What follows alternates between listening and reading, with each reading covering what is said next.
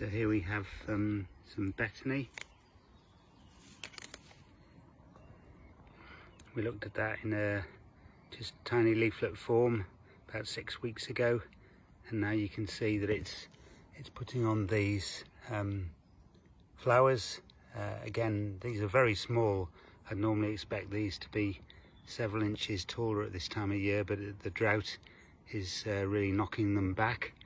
But you can see they have this kind of blade-shaped serrated leaf, and they're a really attractive plant. As I swing across, there's just a little common spotted orchid there, just beginning to poke its way up.